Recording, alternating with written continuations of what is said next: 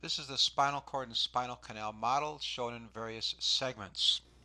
That's the spinal cord. The brown line is the anterior median fissure.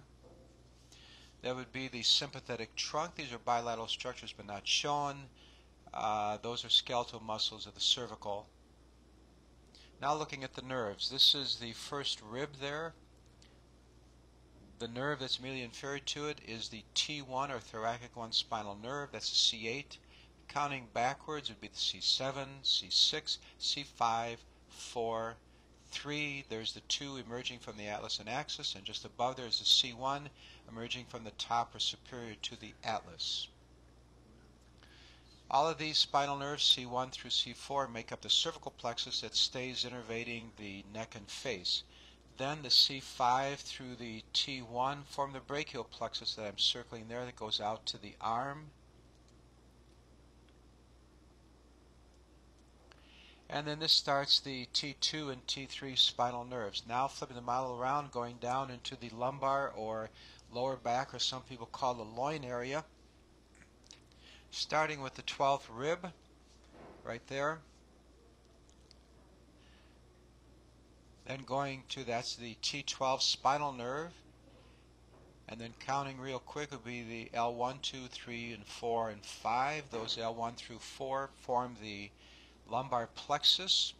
Coming out there, up to the left here is the femoral nerve that goes into the anterior thigh. And then that's the spinal cord that tapers as the conus medullaris.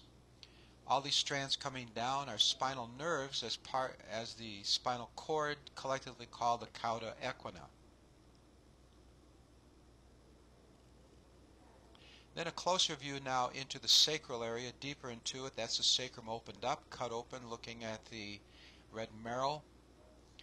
These are the spinal nerves coming in that form the sacral plexus. Out of that sacral plexus comes a large nerve here called the sciatic nerve there, and this is the sciatic nerve.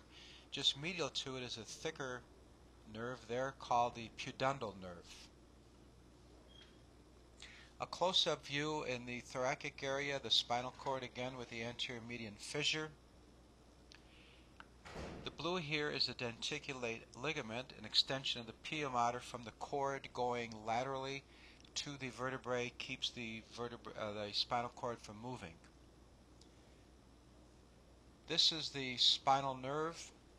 The lighter tan closer here is the thinner one is the anterior root, and the kind of orangish to the back would be the posterior root with its spinal ganglion.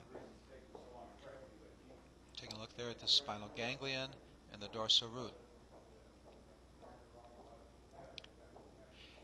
That spinal nerve emerges through the intervertebral foramen between the vertebrae. That is a sympathetic trunk through the thoracic. The pink are the chain ganglia or the autonomic ganglia.